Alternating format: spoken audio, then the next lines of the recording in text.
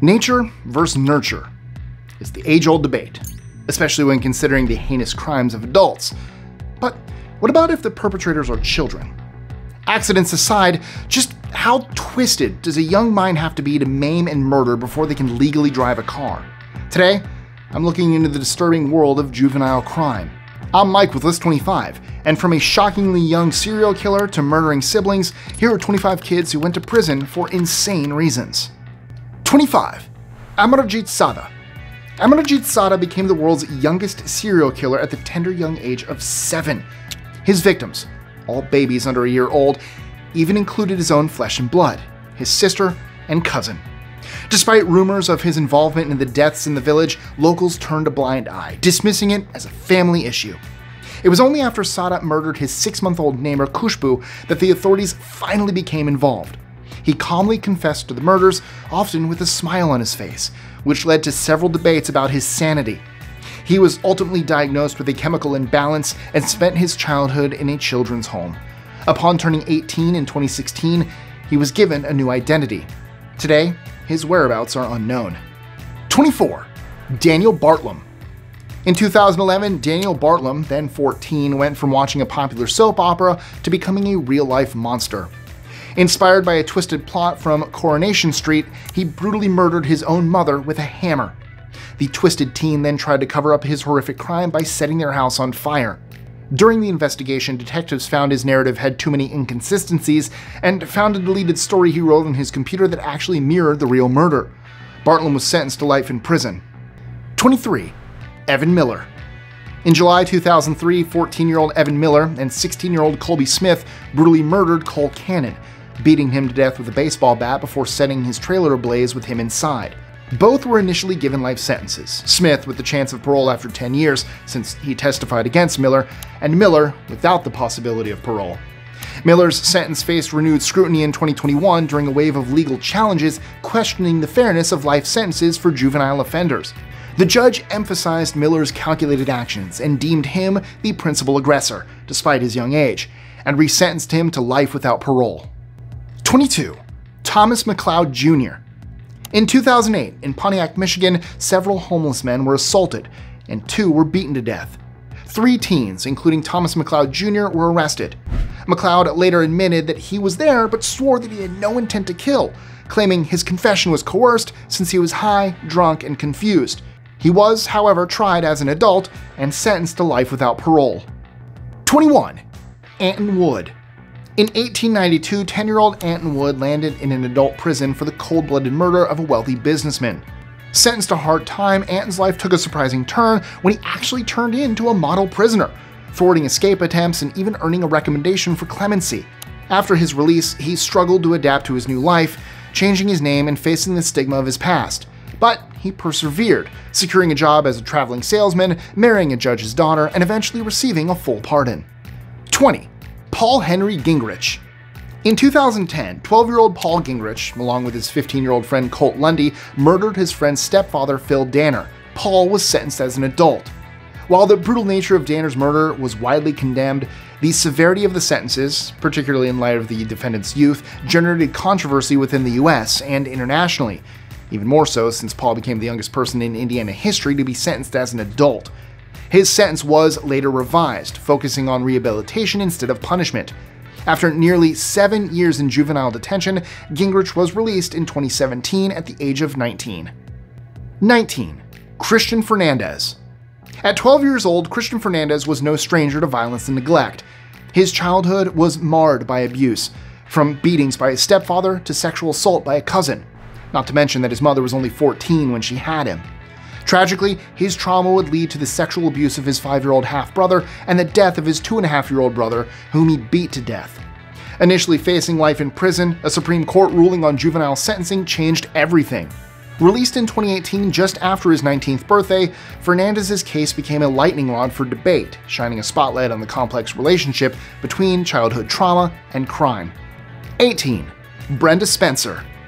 In 1979, the world was shocked when 16-year-old Brenda Spencer opened fire on students arriving at Cleveland Elementary School in San Diego, foreshadowing the tragic school shootings that would become all too familiar in the years to come.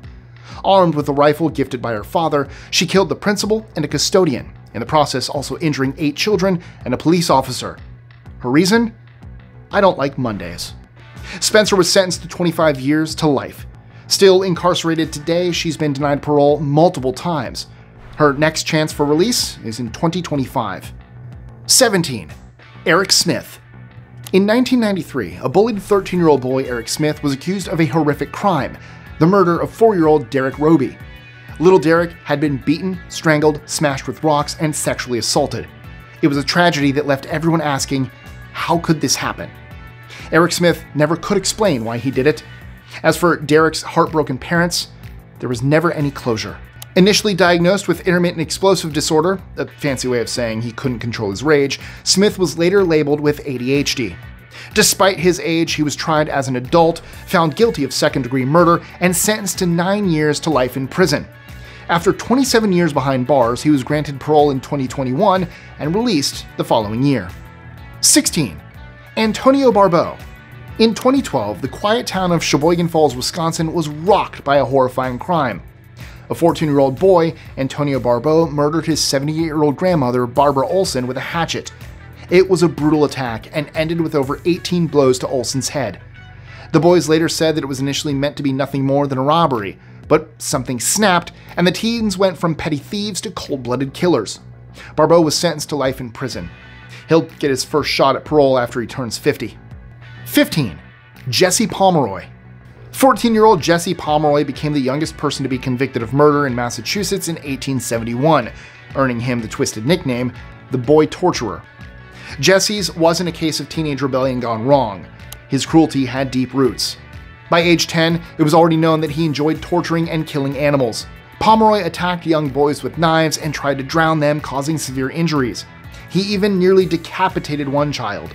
When finally caught, he simply said, "Put me somewhere so I can't do such things." Initially sentenced to death by hanging, Pomeroy's punishment was eventually commuted to life in solitary confinement. He spent the next 58 years behind bars and died at the age of 72. 14. Joshua Phillips. In 1998, 8-year-old Maddie Clifton vanished from her Jacksonville, Florida neighborhood. Little did anyone know, the answer to her disappearance was hidden just across the street, under the waterbed of her 14-year-old neighbor, Josh Phillips. The community searched for Maddie for 6 agonizing days, with Josh even joining in. Maddie's body was eventually discovered by Josh's mother when she noticed a suspicious leak coming from his room. Josh claimed it was an accident, a panicked reaction to her screams after he hit her with a baseball. But the evidence told a different story. Maddie had been beaten, stabbed, and left to die under the bed. Despite his young age, Josh was tried as an adult and found guilty of murder. He was sentenced to life in prison without parole. 13. Sharon Carr. In 1992, Katie Ratcliffe was stabbed to death on her way home from a nightclub in Surrey. Her family and the community were left desperate for information after the case went cold. Almost 2 years later, the shocking truth came out. Katie's killer was 12-year-old Sharon Carr. Carr had randomly targeted Katie and stabbed her over 30 times. She remained undetected until her disturbing behavior escalated, which led to her arrest for another violent incident. In custody, Carr couldn't stop bragging about the murder, and her obsession with violence was revealed. Carr was sentenced to life in prison. 12. Natsumi Tsuji. In 2004, Japan was shaken by the brutal murder of 12-year-old Satomi Mitarai at the hands of her classmate Natsumi Tsuji, or, as the world came to know her, Nevada-tan. In her confession, Tsuji admitted she killed Satomi because of a fight they had online where Satomi made comments about her looks and personality. The shocking crime ignited a nationwide conversation about the dark side of the internet and its potential to influence young minds. Tsuji was reintegrated into society in 2013 under a new identity. 11. Nehemiah Grigo. In 2013, 15-year-old Nehemiah Grigo shot and killed 5 members of his family in South Valley, New Mexico. His victims included his mother, father, and even his 3 younger siblings. After the incident, Grigo claimed he experienced a psychotic episode, but he was nonetheless tried as an adult and ultimately pled guilty to the murders. He was sentenced to 3 concurrent life sentences with the possibility of parole after 30 years. 10. Konrad Shafer. The disturbing 2013 trend didn't stop with Nehemiah Grigo. In Florida, 15-year-old Konrad Shafer went on a shooting rampage and claimed the lives of 2 young men. According to the police reports, he killed Eric Rupnerine and David Guerrero for fun. Shafer, like Grigo, was tried as an adult. His defense argued that his young age and troubled past should be considered mitigating factors. However, the court ultimately handed down a life sentence, emphasizing the severity of his crimes and the need to protect society. 9. Paula Cooper. In 1986, Paula Cooper became the youngest person to receive the death sentence in the state of Indiana. She was 15 years old. Just 1 year earlier, Cooper brutally murdered 78-year-old Ruth Pelkey in Gary, Indiana. Pelkey was stabbed over 30 times with a butcher knife. Cooper and 3 other minors then stole a measly $10 and drove away with Pelkey's car. Cooper's age and the severity of her punishment led to a national debate over juvenile justice and the death penalty. Her sentence was eventually commuted to 60 years in prison after a plea for clemency from Pope John Paul. Cooper was released in 2013 after serving 28 years in prison and died by suicide in 2015. 8. Jasmine Richardson. Have you ever seen the movie Natural Born Killers? Jasmine Richardson fell in love with 23-year-old Jeremy Steinke when she was only 12 years old. By 2006, Richardson and Steinke, fueled by their contempt for her disapproving parents, decided they had to go. They killed Richardson's parents together before Richardson herself murdered her 8-year-old brother, Jacob. Their confessions were shocking. Steinke admitted that he watched the Oliver Stone movie with his friends before the murders, even confirming that Richardson taunted her father as he lay dying. Richardson's age limited her sentence to 10 years, while Steinke received 3 life sentences. After serving her time and attending university, Richardson was released in 2016. 7. Nathaniel Brazil. During the last day of the 2000 school year, Nathaniel Brazil, 13, shot and killed his English teacher, Barry Grinnell. Brazil had a history of behavioral problems and was sent home earlier that day for throwing a water balloon. Right before the shooting, Grinnell also refused to allow Brazil to speak to 2 girls in his class. Fueled by a potent cocktail of teenage angst and easy access to a gun, Brazil shot his teacher. During his trial, Brazil swore that he never intended to kill Grinnell and that the gun went off by accident. He did not sway the jury. Brazil was tried as an adult and sentenced to 28 years in prison for second-degree murder. 6. Michael Carnial. In December 1997, 14-year-old Michael Carnial took a gun to school and opened fire at a school prayer meeting. 3 students died and several others were wounded. Carnial had always been a bit different. As such, he was constantly bullied by his peers. Plagued by anxiety, depression, and paranoid schizophrenia, the constant bullying only made things worse. Despite his age, Carnial was tried as an adult and sentenced to life in prison with the possibility of parole after 25 years. In September 2022, however, he was denied parole and ordered to serve out his life sentence. 5. Jamarion Lawhorn. In 2014, 9-year-old Connor Verkerke was stabbed and killed by 12-year-old Jamarion Lawhorn while playing at the neighborhood playground. The kids had been playing together peacefully for almost an hour before the incident. Connor's family was devastated. During the court case, a history of abuse and neglect in Jamarion's life came to the fore. The revelation would end up with his parents being charged with child abuse and a very complex legal battle that ultimately ended with Jamarion's conviction and sentencing as an adult. After serving 6.5 years in custody, Jamarion was released in 2021, determined to make amends. Today, he dedicates his life to helping at-risk youth in the hopes of preventing similar tragedies. 4. Alex and Derek King. In 2001, 12-year-old Alex and 13-year-old Derek King beat their father to death before setting their house ablaze in an attempt to conceal the crime. While no specific motive for the crime could ever be confirmed, the boys' relationship with their father was strained, and they lived in extreme poverty. Bizarrely, the boys found solace and a father figure in 41-year-old Ricky Chavez, who happened to be a convicted child molester and friend of the family. Investigators were sure that the boys were aided or instructed by Chavez, but prosecutors insisted on separate trials. During his trial, Chavez was acquitted, while Alex and Derek were convicted of second-degree murder in theirs. Public outcry and a sympathetic judge would later lead to reduced charges, and the boys were ultimately released after serving only 6 and 7 years respectively. 3. James Arsene. In 1885, James Arsene, a 23-year-old Cherokee man, was executed by the US government for a crime he allegedly committed 13 years earlier, at the tender age of 10. Arrested and tried as a child, Arsene somehow managed to escape and eluded authorities for more than a decade before they caught up to him.